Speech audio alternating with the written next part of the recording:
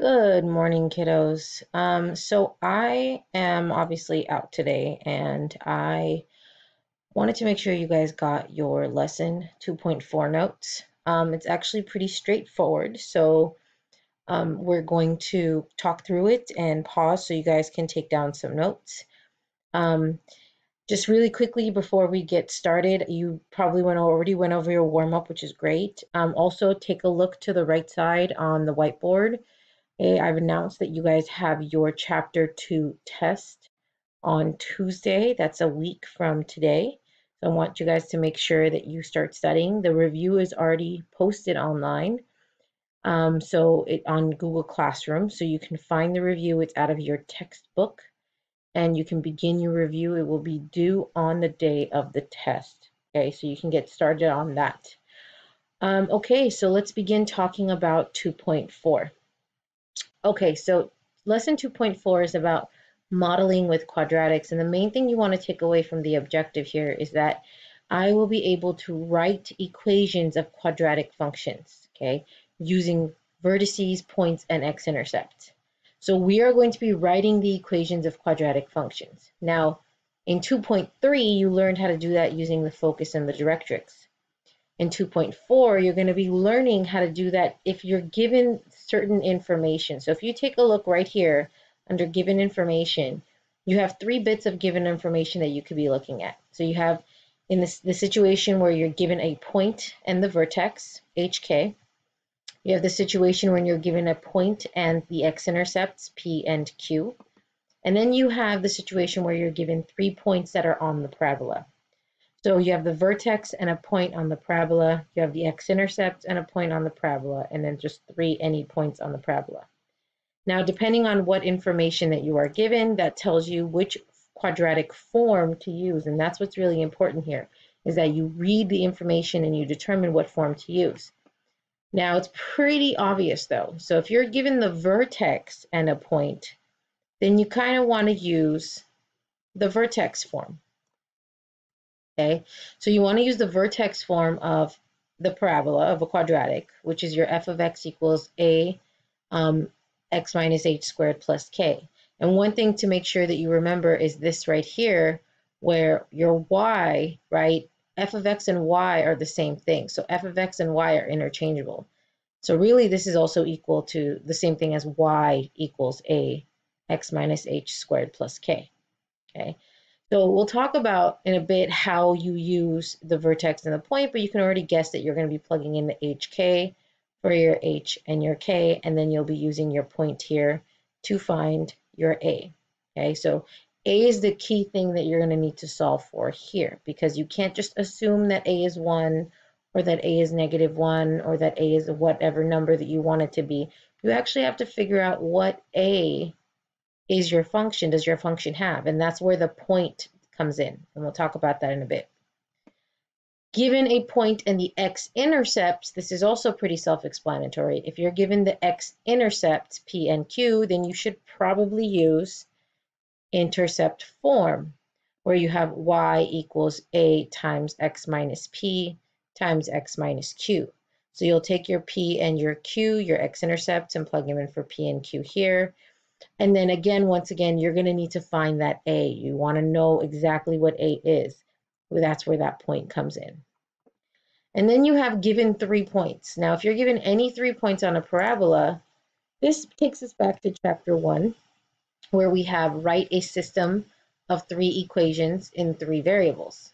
Okay? But we're not really going to be talking about given 3 points. We're really just focusing on given information and given the vertex and a point, and then given x-intercept and a point.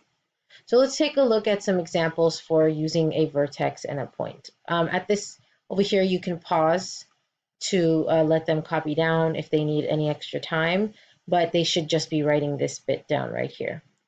Okay, let's take a look at our example. We have write an equation of the parabola that passes through the point 0, 15 and has the vertex of 50, 35. So this is the point on the parabola 0, 15, and our vertex is 50, 35. Well, if we take a look at our vertex and our point, okay, our vertex is H and K. So we can take vertex form and we can plug in our h and our k into our function here, okay? So we have our h goes in for h here, so we have a times x minus 50 plus k, which is 35. But if you'll notice here, you have a y, an a, and an x, and you need to know what y is. That's where your point comes in. Every point that's on the parabola is of the form x comma y.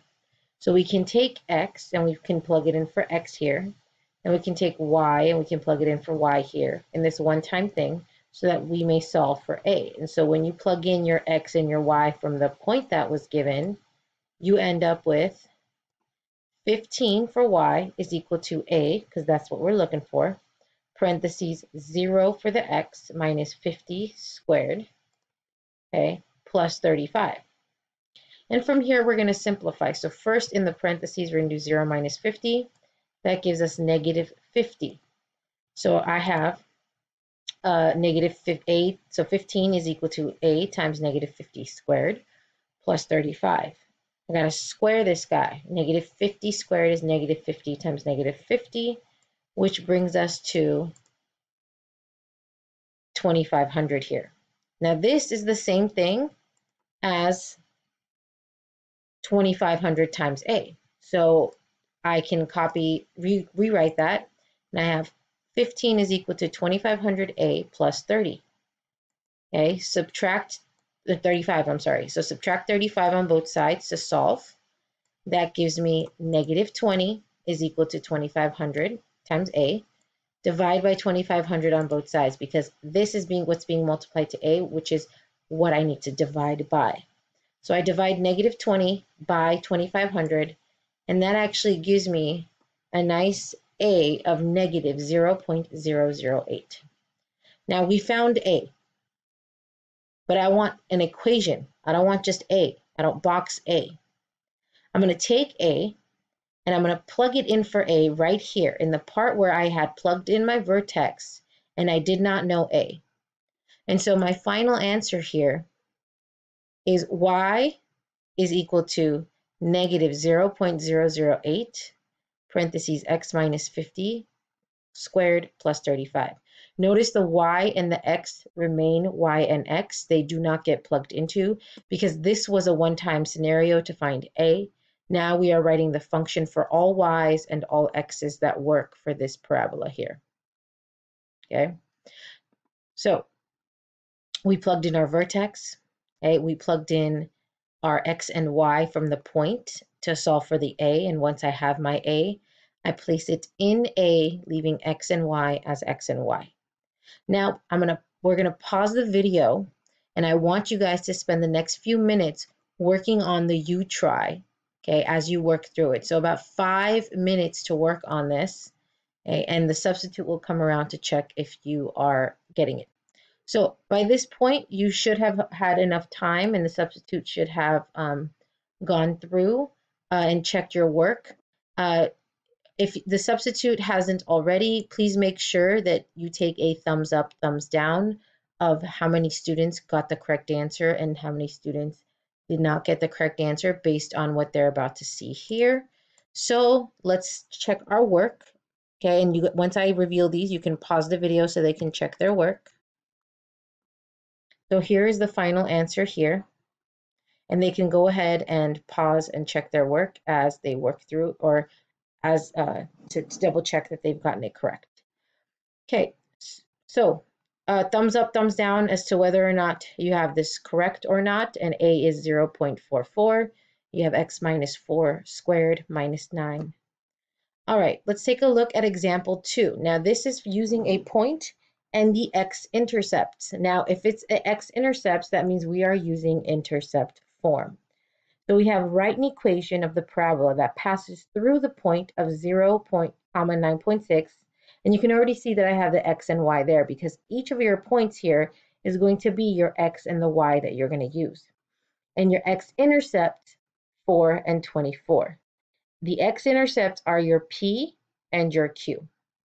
So you're going to be plugging those in for your p and your q in intercept form.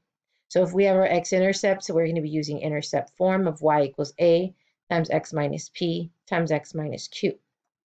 So I'm going to take my x-intercepts and plug in p for p, q for q, and it doesn't matter which one is which. Honestly, you could have made this one q and this one p. It really wouldn't matter. So I go ahead and take my intercept form and I go ahead and plug that in there.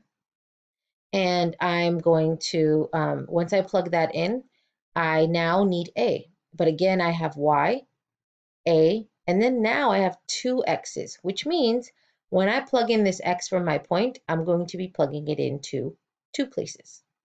So I'm going to plug in my x and y now, and that is, my y is 9.6, so that's 9.6 equals a times x is 0, so this becomes 0 minus 4 times 0 minus 24.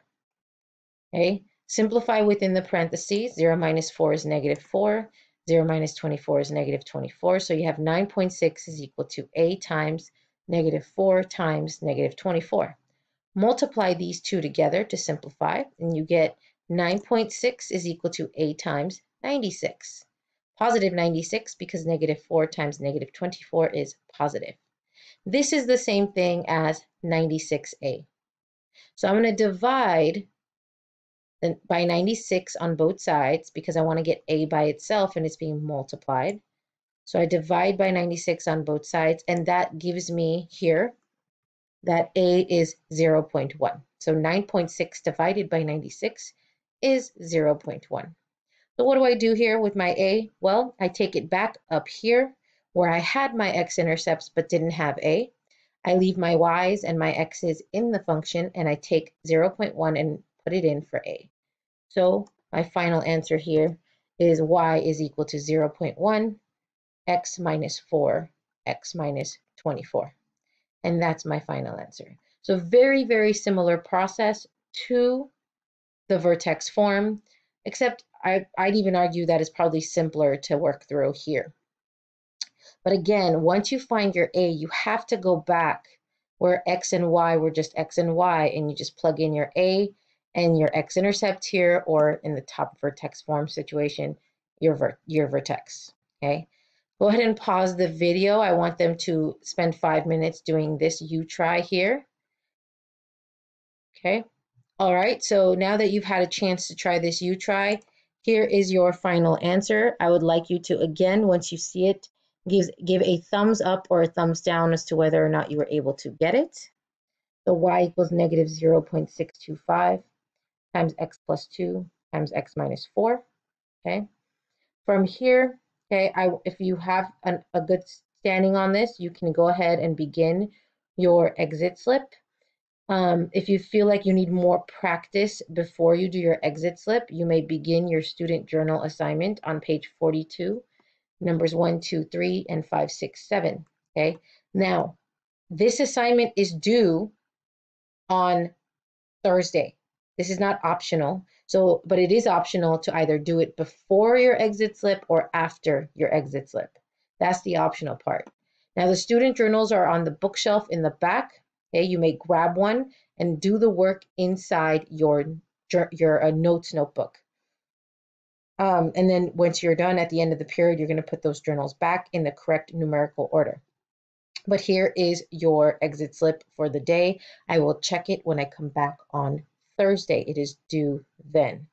Good luck. If you have any questions, please come see me for tutoring tomorrow morning at 7:30. Hope to see you guys there.